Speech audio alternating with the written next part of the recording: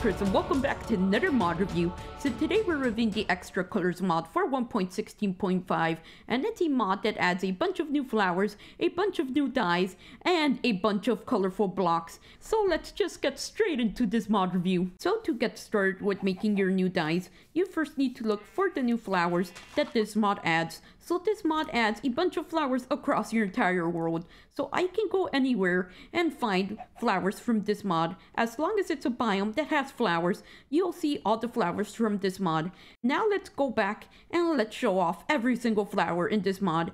So here we have a row of every single possible dye in this mod. So there might be a lot of cuts because I am freaking dumb when it comes to doing everything in one go. So let's just begin. So first you want to find your new flower. And now that you have your new flower, you can just put it in a crafting table and it gives you dye, just like any other flower. So here we have the grape dye. So the grape dye comes from the salvia flower. Here we have the lavender dye, which comes from lavender flowers. And once you combine both of their dyes, you can get the lilac dye. Next up, we have the pumpkin dye. So this comes from the cosmos flower. Next up, we have the squash dye, which comes from the marigold. And if you didn't notice, I might freaking butcher every single name. Now here we have the carrot dye, which comes from carrots. Next up we have the rot dye, which comes from wallflowers. Next up we have the peach dye, which comes from the penstemon flower. Next up we have the dry blood flower, which comes from the rose. Next up we have the tomato dye, which comes from Biogana. And then we have cherry dye, which comes from Camilla. And then we have rust dye, which comes from Claymantis. Here we have the dawn blue dye, which comes from the iris. Ocean dye, which comes from the brunaria. We have the innocent blue, which comes from flax flowers. Here we have the cloudy blue dye, which comes from perennial germanium. And here we have the sky dye, which comes from bellflowers. Here we have the cool blue dye, which comes from carotapiece. And then we have the chill dye, which comes from squeal. And then we have the aquamarine dye, which comes from the hydrangea. Next up, we have the dark crystal dye, which comes from the genitis flower. Okay, you know what? This is embarrassing. I literally should have probably done this if I knew how to spell things. I suck at spelling, don't I? Here we have the ice dye, which comes from the Veronica pedunculus. And here we have the grass dye, which comes from grass. Here we have turtle dye, which comes from scutes. We have the swamp dye, which comes from vines. We have frog dye, which comes from ferns. We have summer green dye, which comes from seagrass. We have tennis ball green, which comes from slime balls. We have dark thorn dye, which comes from the pink rose. Bubblegum pink dye, which comes from the laderius flower. Here we have sweetie dye, which comes from the xena. Here we have the baby pink dye, which comes from the Medievilla. Hopefully you guys can read that name up there because, yeah, this is the reason why I have it up there. Hopefully it's big enough for you guys. If not, you can probably tell me to have it bigger next time. Now here we have the old gold dye, which comes from the hibiscus.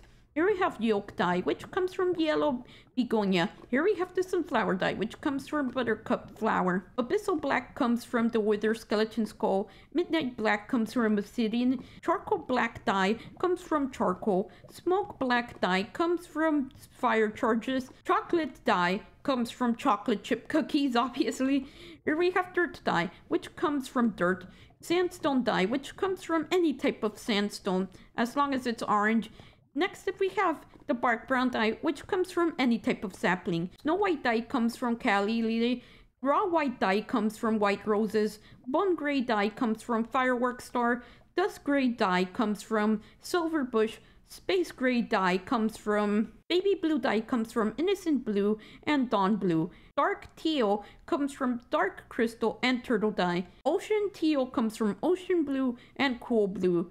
And the light teal dye comes from raw white dye and cool blue dye. Cream beige dye comes from old gold and snow white. Faint beige dye comes from yellow dye and snow white dye.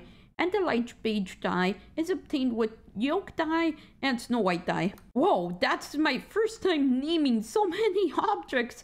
in one freaking video.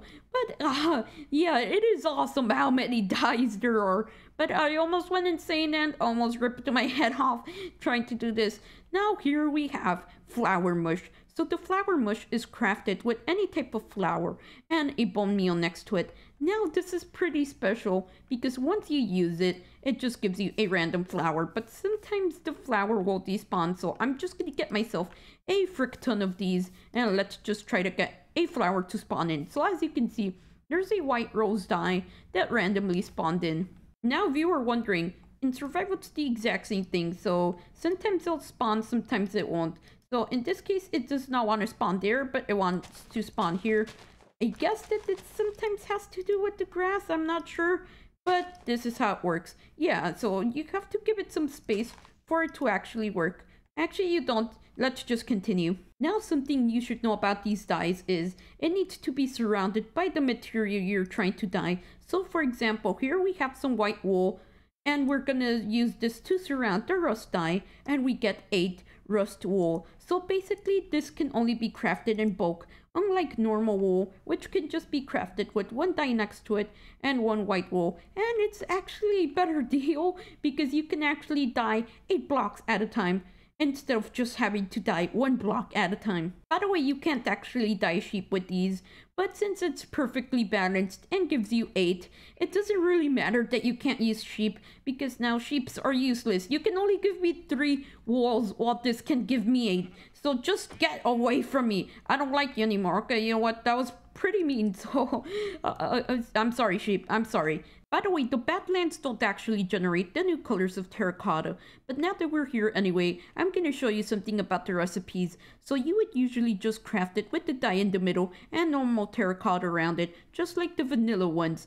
But there are some colors, like the baby blue terracotta, that requires a light blue terracotta and the dye in the middle, or in this case, the baby pink just needs some pink terracotta with a baby pink dye in the middle, and that's pretty much it for the terracottas. Now for the concretes. So the recipe for the concrete powder is a little bit different than the vanilla ones. So instead of putting the dyes here in the corner like the vanilla ones, you just put the dye right in the middle and it gives you concrete powder. And the concrete powder works exactly the same as normal concrete powder because you can just put it inside the water and you get a new type of block color. I kind of got stuck there. Now I'm gonna activate Horsican's new camera, so let me be right back and let's try to get it working.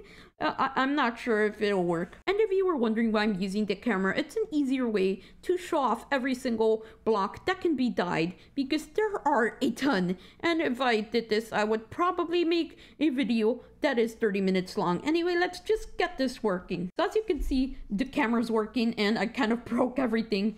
But there are a ton of blocks in this mod, and there are so many that the creator actually had to do some sacrifices and not include some of these dyes because they were too closely matching to other colors, and that is the main reason. But as you can see, he did a great job in adding the shades, and some of these shades were sometimes too close to vanilla, so some of them weren't even added. And as you can see, some of them, yeah, they do look kind of similar, but they look uniquely different at the same time. And this camera's probably gonna keep levitating. Okay, so we have arrived at the end, and hopefully you guys did see all these signs. I'm sorry, this is my first time using that camera, and I think I did a pretty good job at using it. I'm just gonna go thanks Horsican for actually giving me the camera. Hey Horsican, your camera was a huge success. Yay, I finally made something that actually works. Yeah, Horsican, you actually did. Wait, I think you've made plenty of helpful things before. Not that I remember. Yeah, I was just trying to make you feel good. I'm sorry, Horsican. Well, I'll see you later. See you later too. Bye. I think I might have offended him. Now, let's go on to the woods. So yes, this mod does add new types of woods, and as you can see, there is a ton of these blocks. So here we have the bookshelves. So none of these actually use any of the new blocks. It uses vanilla wood blocks. So this is awesome. This should have been added in Minecraft a long time ago. So for example, here we have a spruce bookshelf and it is crafted with spruce planks. So it makes so much sense for it to be crafted with the woods that you choose. Anyway, we have the spruce bookshelf, we have the birch one, Akita, jungle, dark oak, crimson, and warped. So it does add variants for nether woods. So here we have the new variant of woods. So these woods don't actually come from a new tree added from this mod, but instead they are crafted. So in this case, you have the cinnamon log. So the cinnamon log is crafted with 1 light gray dye in the middle, surrounded by 8 spruce logs, and it gives you 8 of the wood you just dyed. So in this case, it gives you 8 cinnamon logs. So with this log, you can make the wood, you can make planks, you can make stairs, you can make slabs, fences, fence gates, and even new bookshelves. Now for the rest of these blocks, they're gonna have the exact same variants, so I'm not gonna repeat it because I'm gonna probably make this mod review too long and probably too boring. But anyway, I'm just going to show you all the recipes, and I'm just going to slowly walk by to show you every single variant of these to see if you actually like the woods. So here we have the cream log. So the cream log is crafted with 1 yellow dye surrounded by birch wood, and here are all the other variants. So hopefully I'm not going too fast and you guys were able to see that. Next up we have the cantaloupe log. So the cantaloupe log is crafted with 1 white dye surrounded by 8 Akita logs. And here are all the variants. And you can even see the colors showing a little bit through, which is kind of awesome. Next up, we have the terracotta log. So the terracotta log is crafted with 1 yellow dye surrounded by IKEA logs. Did I just see IKEA logs? What the frick is wrong with me? And here are all the variants. And I'm not gonna try to say IKEA again. I don't know. Cedar wood. Yeah, it's a cedar wood, not IKEA wood. That would, yeah, that would be cheap wood. This isn't cheap wood. This is crafted by hand by you. Next up, we have the chocolate log. And no, you cannot eat this. But yes, it does make a great block. So here's the recipe. So you need 1 chocolate dye and 8 spruce logs. So basically, you just need to smudge them with the chocolate you ripped out of your cookies. Yeah, I like to joke around in these mod reviews. Sometimes I try to not joke around too much, so I won't bore you guys. I mean, so I won't look unprofessional, but I do it anyway. And next up, we have the moose log. So the moose log is crafted with 1 brown dye surrounded by a cedar wood. And here are all the variants. So this is kind of my favorite of the cedar woods because just look at this orange. I just love this orange. It reminds me of the sandstone. Let me just find out. Yeah, it's a little bit more orange, which looks great. I don't know what I love about this, but this has to be my favorite. And probably the chocolate ones. Anyway, let's continue, and I should stop rambling on. So here we have the worn log. So the worn log is crafted with 1 light gray dye in the middle, surrounded by 8 jungle logs. And here are the variants again.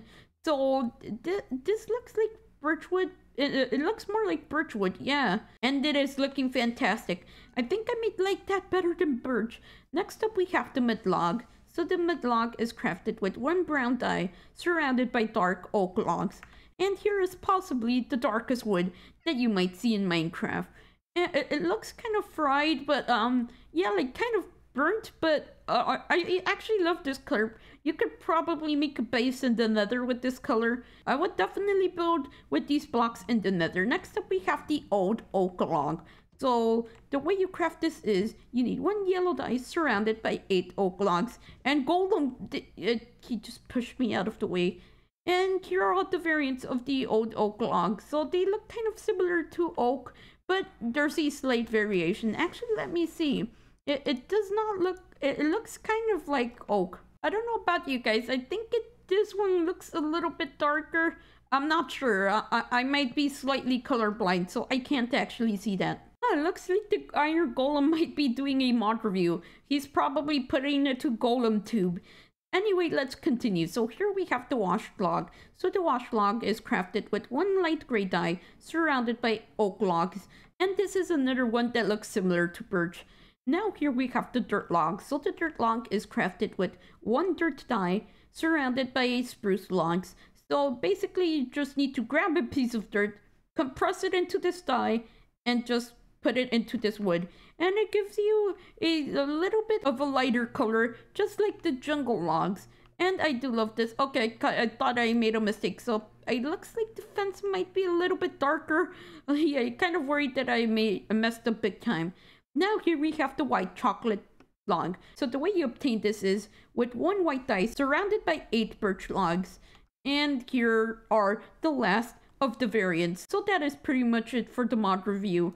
Now I think I might start doing mod update videos, because I haven't even seen someone do that, but I think it would be interesting because I could just go back to mods that I've reviewed in the past and see if there's any updates, anything that has changed. And I don't know why I just got this idea in the video. I just wanted to mention it. I think I might have offended Horsican. Wait, is that one of the blocks from over there? Yeah, it looks familiar. Let me just see. I'm gonna break the glass. Oh, it's Abyssal Black. I guess that he doesn't want anyone to see him, or for it to just look like a void and that there's nothing inside. I shouldn't have offended him. So that was it for today's mod review. So hopefully you guys enjoyed this mod review anyway, even if it wasn't the type of mod that I would usually review. And thanks to the creator for actually creating this awesome mod. And I really enjoyed myself making this mod review, even if it's not something that I would usually review. It's something that I enjoyed, especially because I'm an idiot at spelling things, and I just make myself laugh when it comes to me being an idiot at pronouncing things. But anyway, don't forget to have an awesome day or night, and see you all later. Bye! And no, I did not forget part of the outro. I'm just not gonna ask for any more likes or any more subs. I'm just gonna let you guys decide what you want to do. And there's a video in particular that made me realize that it was one of Stampy's clips that he showed in his live stream for 10 million subscribers. So yeah, that kind of reminded me that I'm actually doing this because I love doing this, and it shouldn't be about the numbers. I shouldn't force you guys to actually subscribe or anything. But I'm just gonna stop rambling, and I'll just see you guys later.